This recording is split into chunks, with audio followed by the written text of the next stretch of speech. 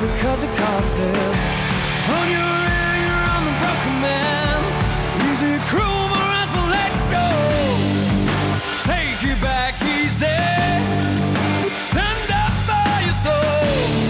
Speak up for love. Will you let the people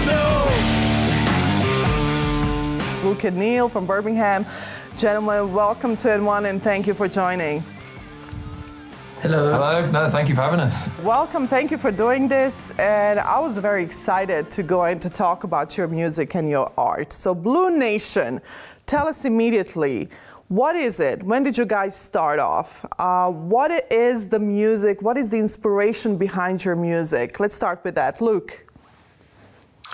So, Blue Nation. So Neil was in a band called Blue Nation before I met him. Neil will be able to explain that much better than me. But from what I understand, we're called Blue Nation because as a nation, we are very blue, meaning we're really sad, miserable. The UK. The UK, yeah. The UK is a miserable place, and you know we're trying to lighten it up a bit. Really, it's a sad state of affairs, but you know, we try and spread a bit of love, peace, and a bit of light. Music is a great healer, and it makes everyone happy. Let's not talk about politics. We're here not to talk about that. Okay, Neil. So you probably heard this before, and I'm sorry if I'm, you know, the person that says it again and again, but you probably know what I'm going to ask. You sound like Kurt Cobain. Oh, do you know what? No, I've not had Kurt Cobain before. No, we've had. No, you're the first.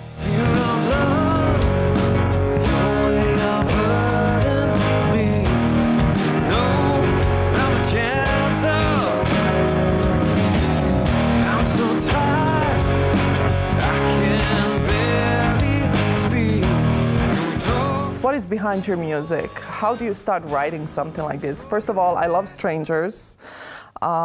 It's something that really is so melodic. It is incredibly blue, as you would say. You know, you can just drift away listening to it. It's new, it's alternative, it's bluesy, it's jazzy, it's rocky. I mean, what is behind it? How do you start writing something like that? Well, Strangers actually came, we were doing pre-production with Trev in the studio, and we went in with 3 songs, and we needed a 4th. And we had like parts of songs. So how we write a song, Luke will come up with an idea and send it through, or I'll have a melody line or some chords.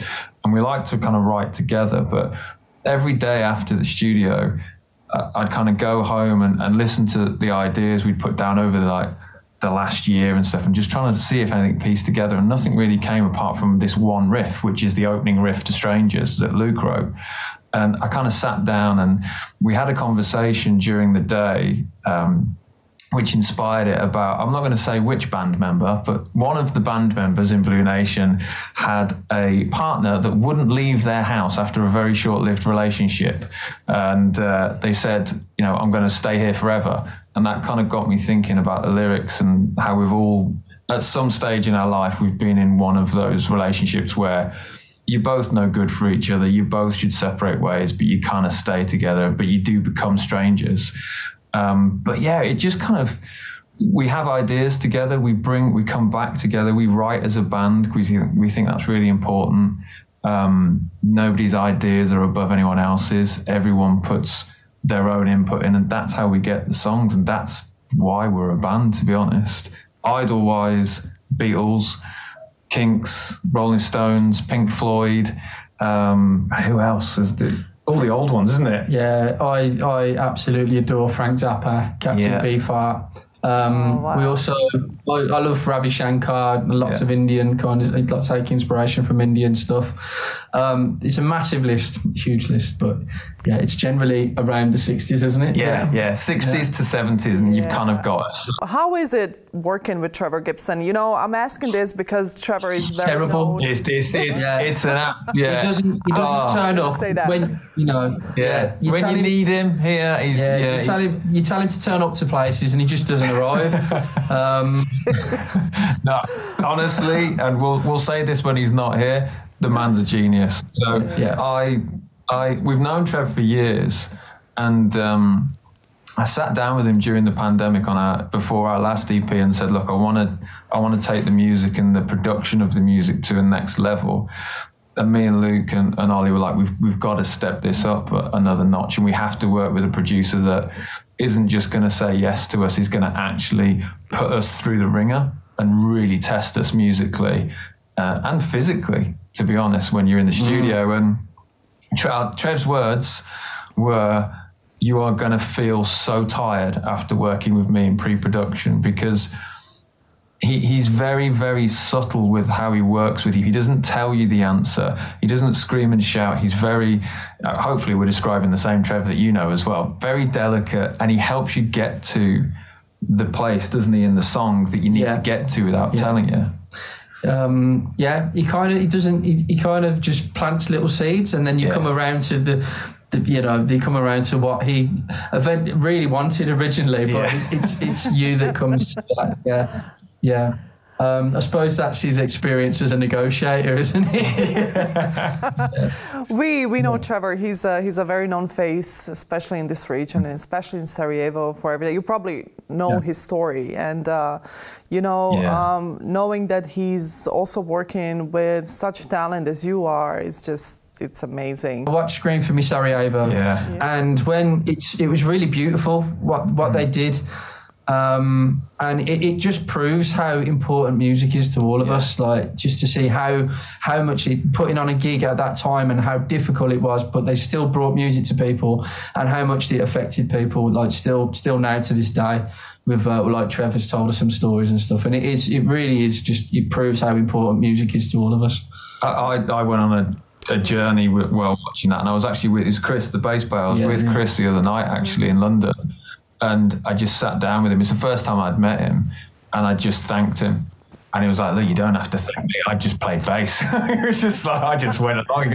I didn't really know what was happening. And I was like, yeah, but look what happened. And he went, yeah, I know. It's just, it's a beautiful thing. But it's music. That's the power of music, as Luke says. I mean, it's awesome to have a job like that when it's, something that you love and you don't even consider it a job, knowing that it heals people, that it brings peace, that it brings, and you're right when you said that music is a synonym for survival, for, making it out there when it's the most difficult time. I read something about your album, The Captain Society. You've been writing it for 3 months only and perfecting for you. It only took you 3 months to write it?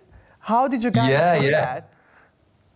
We kind of, we're always writing. Yeah. We never stop. We just never stop writing, and we always send ideas to each other, and or there's parts or phrases that we have. I mean, sometimes I'll have a whole song, or Luke will have a whole song, or Ollie will come with a beat or something that works, or sometimes we have stuff that just sits there for years and then will come back to us as well. But we never put any pressure on ourselves to, right now we need to write a song. This has to happen now. It's all very organic, very universal, that it kind of gets sent to us, doesn't it? And you can't force it anywhere. There was a very famous singer-songwriter that's been he was in a documentary recently on a very famous streaming network. Well done, by the way. And you can literally see the record label forcing him to write songs that were exactly the same as what he wanted, that were hits previously. And he developed Tourette's syndrome. It broke him mentally. Because of that pressure, you got to let it happen. It's you've got to let the song just kind of evolve and get written ergonomically, really, how it needs to sound, rather than force it. You can't force the song. Going back to working with Trev as well, I've never felt more comfortable, more relaxed to be creatively open in a studio than we are with Trev. Nothing's off the table, nothing. I mean, on the last EP, we recorded a clock ticking, right? I mean, we went there, and it was just, it's the most amazing experience when you're given that creative freedom to be exactly who you are and who you want to be. And everything, nothing's laughed at, nothing's ridiculed. I mean, on Strangers, the bridge part, when it breaks down, we didn't have that at all. So we went into the studio, and Trev was like, I think we need something here. So we all just sat in the control room and we just played with chords, and we were trying things. No, that won't work. I played half a chord. Luke went, everybody stop. And he went off and spent half an hour in the studio on his own, just playing. And then he kind of knocked on the glass and went, right, I'm ready. And he played us what he'd done. And it was this amazing, beautiful segue into and out of the riff. And it just worked. But if we didn't give him that time and said, oh, come on, we need to get going, we need to do this, we need to do that, it wouldn't have happened. So you've got to give people freedom. You've got to give them the creative freedom. Tell us about the gigs. You had a gig last week. How was that? How is it to perform, with your own music that you wrote, that you play? And you guys are so young. I mean, I'm not old. Just filters. It's all filters. Yeah, no, it's all filters. It's all really good lighting. Yeah. Oh, please. When you're out there, how is it to perform for the audience? What kind of kick do you get out of it? I'm interested in that portion. It's the best feeling in the world ever. Yeah. The biggest buzz I have ever got is having people in a crowd singing your own lyrics back to you. And it's just overwhelming. That's just started happening as well over the past probably kind of year or so, that in certain songs they sing and really sing the words back to us. And it hits you like a tornado when you're on stage. The amount of times Luke and I have looked at each other on stage and nearly burst out crying, because it's so emotional that this thing that you've cared for and written and spent money on and put your heart and soul into, that someone else feels that way too. So much so that when they pay to come see you, that's still weird as well, by the way. They pay to come see you and then they sing it back to you with all that passion and all that love. You feel it hit you. And it's, as Luke said, it's a beautiful thing, but there's nothing like it. I honestly, if we could bottle the feeling of being on stage for everyone and let people try it, it would be world peace, because it's unreal. It's the greatest feeling. I wish I had a talent, honestly. You've got a talent?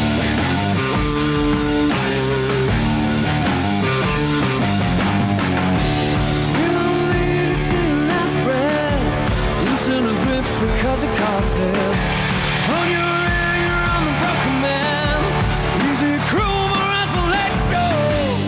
Where do you want to go with all this? And where I know it's a stupid question when you go where do you see yourself in 5 years? But really, where do you see yourself in 5 years? Usually people don't think about it. They say it's 5 years is such a short period of time, but it's really not. I mean, if you wrote an album in 3 months and perfected it in a year, and you're already doing these gigs, and you guys are so amazing. I mean, I think 5 years is a lot. A huge span to achieve more that you want to do. What do you want to do next? We have a list of things that we want to tick off. Yeah. Play Wembley Stadium, go on Jules Holland, support the Foo Fighters, play Glastonbury. Luke and I refuse to go to Glastonbury until we're playing it, right? So there's these kind of milestones that every band has. So they're definitely kind of the key ones. Yeah. I met Luke 5 years ago, and kind of that's when Blue Nation really kind of came together and focused its power and journey on where we were going. To be honest, I have no idea where we're going journey-wise, but we are loving every second of it. We're gonna ride it out, see where it takes us. Yeah, we want to go where it takes us, because I think, yes, obviously we want to be playing stadiums, we want to be playing everything, but I think, and I've been guilty of this in the past, is when you dream of the stadium, you miss the amazing connection with the 300 people in the venue you've got there and then, don't you? Yeah, we every gig that we play at, we're both champions of mental health, and we promote guys looking after their mental health. There's some horrible statistics in the UK at the moment about men and suicide rates and stuff like that. So before we play a certain song called Echoes, which is about grief, we talk about mental health within men and how we need to look out after each other, how we need to speak up, and it's okay to not be okay. So honestly, I don't care what amount of people we're playing to, as long as we can get to someone and help them. As long as we're helping people, then it's our job done. And, you know, it's really easy to stand on stage and kind of, you know, just go on and waffle on about loads of different stuff. But it's a real important issue, I think, at the moment. And if we do help one person, that's our job done. I love when you say it's okay not to be okay, you know, and even though if it's, you know, it's still taboo in most countries, like in my country, it's kind of taboo. You know, it's not okay to be not okay. You know, it's hard to talk about it, and you know, a lot of things have been happening in the past couple of months, past couple of weeks. I mean, we had a first school shooting in Belgrade, and then you know, just afterwards, we were realizing that while we were busy with, you know, things from the 90s, we kind of overlooked what our children were going through, and. And finally, we start thinking, okay, it's okay not to be okay, and it's even more okay to talk about it. And you know, the best way to talk about it is through music too. I love that you have that component in your work. I mean, it's really important.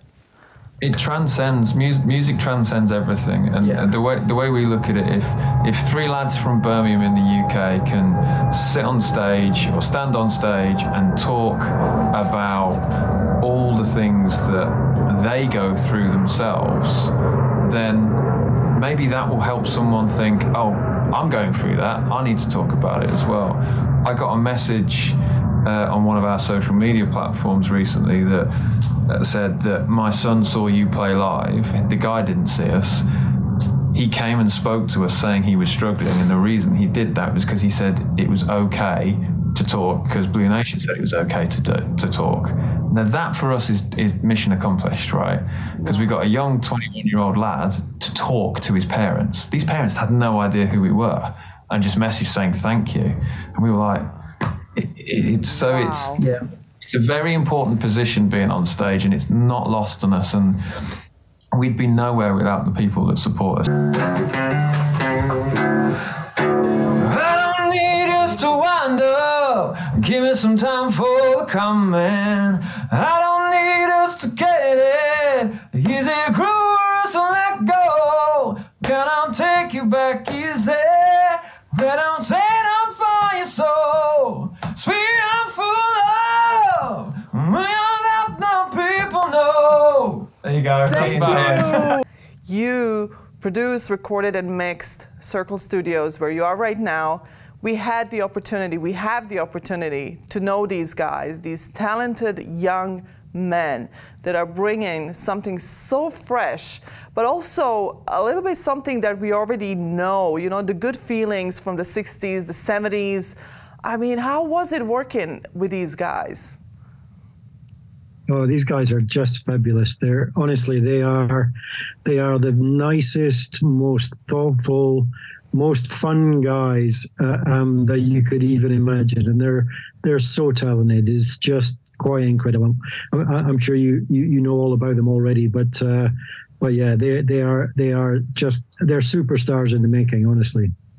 And well, when you say they are superstars in the making, I mean, you know when you look at people, when you listen to them, you know they are superstars in the making. It's such a great thing that we have, you know, a piece of that pie.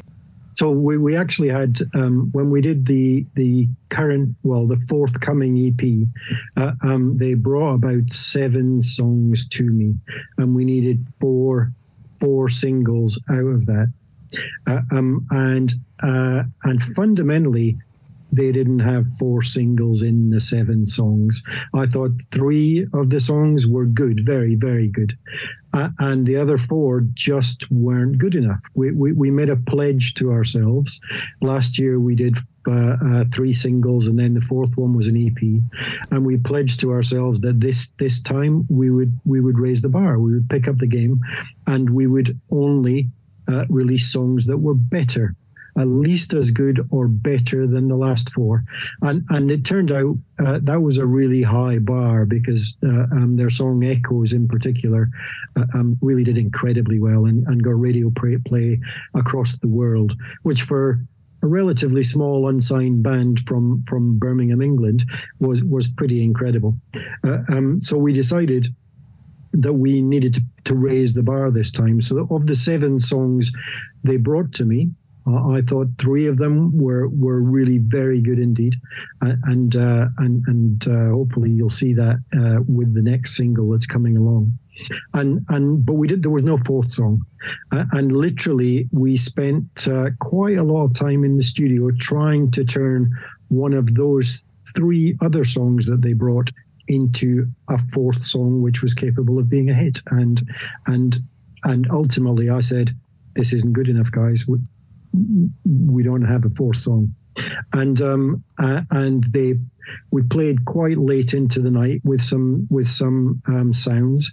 And at the end of the evening, Neil went home, and it was really obvious that there was no way he was going to sleep until he had a 4th song for us. And pretty much he stayed up all night and wrote a 4th song pretty much from scratch. He'd gone away with, I think, a riff that Luke came up with in the studio, and he wrote a 4th song from scratch overnight. And we spent the following day really taking the song ideas that he brought back to us and turning them into a song. And that song is actually Strangers, which was released 2 weeks ago and is doing really very well indeed. So yeah. Unbelievable. So that was much more of a challenge. It's not a challenge. It's always a challenge to tell a young band that their songs aren't good enough, because you can't crush them. You don't want to crush them.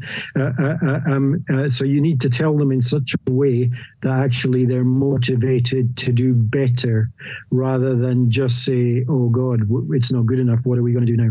So that was the challenge for me, leading them to the point without saying, "Sorry guys, that's rubbish." I wanted to lead them to the point that they understood it just wasn't good enough. And that's really my approach to this stuff. I try and lead them to the point that they understand without having to crush their creativity. And they told us exactly that it was tough at times, but that they really appreciated your leadership. And you're right, egos can really fly sometimes, especially when it comes to younger performers, younger talent, but they seem so down to earth. What was the most fun part working with these guys? Well, I mean, first of all, they're fabulously down to earth. You probably picked this up, but Oli, their drummer, is actually Robert Plant's drummer. So he also plays for Robert Plant in his day job. So he does these massive stadium tours with Robert Plant, and in between, he and Blue Nation go out. And this year, so the plan last year was to pick up their game so that they were getting booked for festivals this year, and it's absolutely worked. So this year they have wall-to-wall festivals all summer long. They're playing festivals. They're going on tour to Europe with Lawrence Jones. So it's really worked. But so Oli goes from really stadium tours with Robert Plant to smaller festivals. They've picked up some bigger festivals this year, smaller gigs with Blue Nation. So that's a really interesting dynamic. What's the most fun part, though? The relationship these guys have is just astonishing. So I've got I should send you the footage, but I've got a fantastic piece of footage where we've been working on one song, and I was working them quite hard because I thought they could do better. And at the point that I said, okay, that's a take, Luke threw his bass down and Oli jumped out of his drums, and they ran across the studio and started hugging each other. And then Oli picked Luke up and they were dancing around the studio. It was just absolutely fantastic. How does that process start when you decide that you will work with a band like Blue Nation? How does it start? You guys sit down, you talk about what you want to achieve. How does the creative process start? Where does it begin? So the process starts for me in meeting the band, because frankly, I don't accept work from all of the bands that come to me. I really only am willing to accept work from bands who I think are really willing to work in the way that I think they need to. And for us, Neil and I'd known these guys for a while because they did their last record, the Kaftan Society, in Studio B in my studio complex. So I have there's 5 studios here, and they worked in Studio B with another engineer. So I met them then. But then during the first COVID lockdown, Neil reached out to me and said, "Look, we really want to take our music to the next level. We've been working really hard on this, but we don't feel like we're achieving, and we want to take things to the next level." So Neil and I sat down for a coffee after the first lockdown, in a socially distanced way, and we talked about that. And I said, "Look, well, if you want to work with me, I'm going to make you work harder than you've ever worked before. If I don't think your music's good enough, I'm going to tell you your music's not good enough, and nothing leaves this studio unless we think it is worthy of prime time commercial radio play." And that was the start of the process. I wanted to change their perception about. I didn't want them to think they were just going to walk in the studio, I was going to press record, and then they would walk away with a record, because that's really not the way that I operate. I have a methodology whereby I get them to look at their own music through an entirely different lens, through the lens of a listener. And I get them to do a number of exercises with their music to try and decide for themselves whether it's good enough, whether it would maintain their attention for the 3.5 minutes that it plays for. And from there, they come in and demo the songs. And as I say, I take them through a number of exercises. We listen to the songs which they say are their favorite songs, are the best songs of all time. And we analyze those using the same tools and try and work out what it is that's so good about them. And conversely, what's weak about a song. And we play all of those tools into the songs that we work on, and hopefully out of the other end of the pre-production process, we end up with a song which is really capable of not only being a hit, but holding people's attention. Mm-hmm. And then, of course, after that process, I send them away and I get them to practice them. I get them to work on their parts. I get them to work on their vocals, on everything, so that when they come back to the studio to record, that actually they should be playing like any major band in the country is playing, so that the recording process is then actually relatively easy, because all of the hard work has been done before they come to the studio. I asked this the boys, Neil and Luke. I asked them, okay, it's going good. Where are you in 5 years, in 10 years? Because that's taking in consideration how much they already achieved in such a short time. Where do you see yourself? Where do you see Blue Nation in that period of time?